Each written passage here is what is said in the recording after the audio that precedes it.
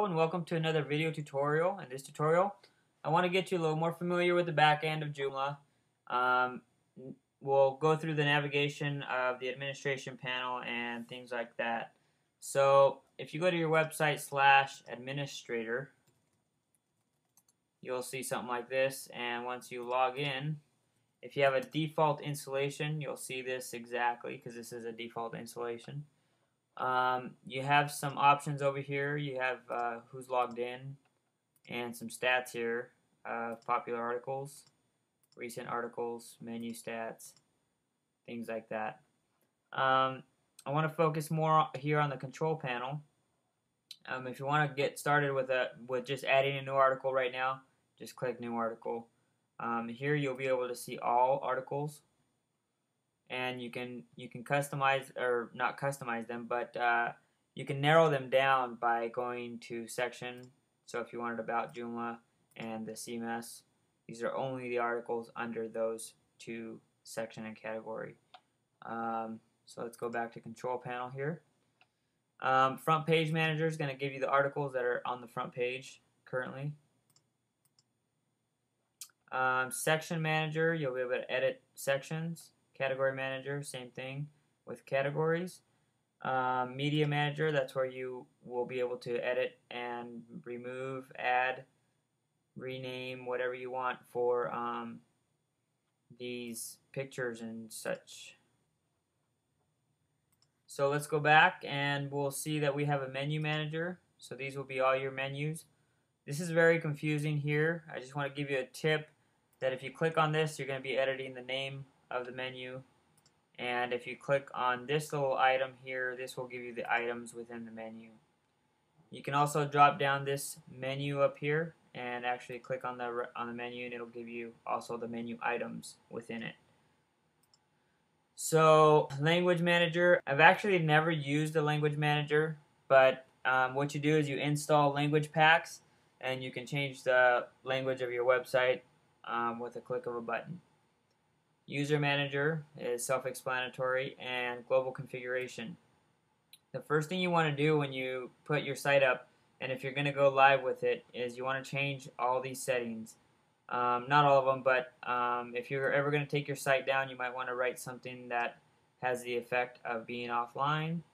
And you can just look through these, site name. This is what's going to come up if somebody does a Google search on you. So you want to make sure that this is descriptive to your website, and your keywords are also going to be something that somebody would search for to get to your website. And you can turn these off if you don't want people searching for your website.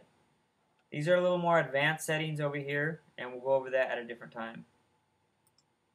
But there's also some tabs up here, and you can kind of look through these, but most of these are going to be advanced settings. If you're not an advanced user, don't click on any of these and don't move any of these.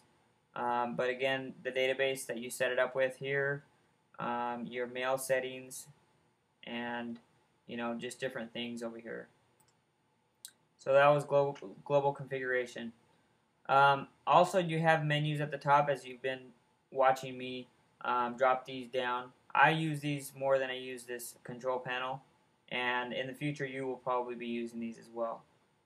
So components, extensions, you'll see your module managers, what you'll probably use most here, and your components. You can install and uninstall right here. Just hit browse and find the module that you want and install it. Just click upload file and install. It could be a zip, it could be a tar.gz. There's a lot of different options that will let you upload and install a file. You can view the ones you have installed, so modules, plugins, language, templates.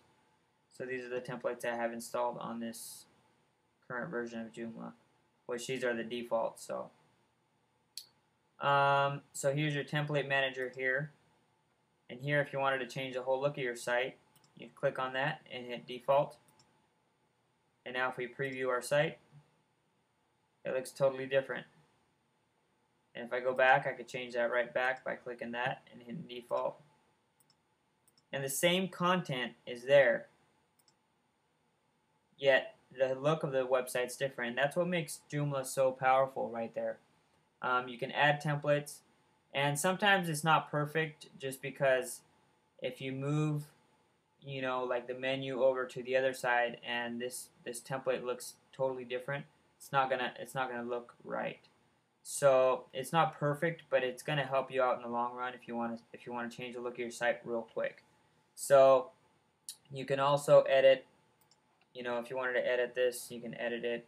I don't at this time, so I'm just going to show you around tools. I really don't use the read and write messages tools, but you would if you had a lot of users. I usually have 5 or less user base on my website, so I've never used read mail, write mail. So global check-in is something I use frequently. A lot of my users will close out of an article, so I'll show you what will happen here.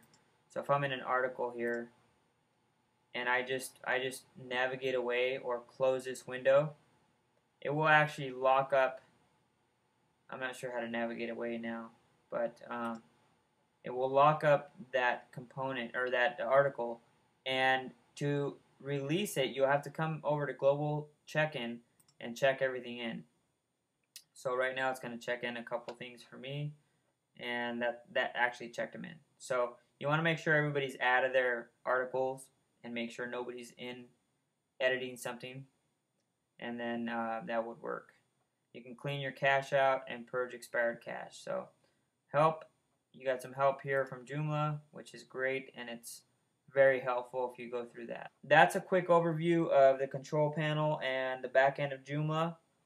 You also have a preview button. I don't know if you saw me use that earlier, but you can preview your website at any time. And you have how many users are on right now, and if you have any messages you can click here for your private messaging.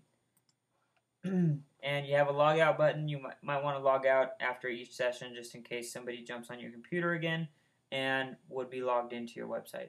And you really don't want that because they can do a lot of damage if they get on the back end. So that's all for this tutorial. In the next tutorial, I'm probably going to be showing you more about Article Manager and how to edit articles. And that's all for now. Thanks for watching.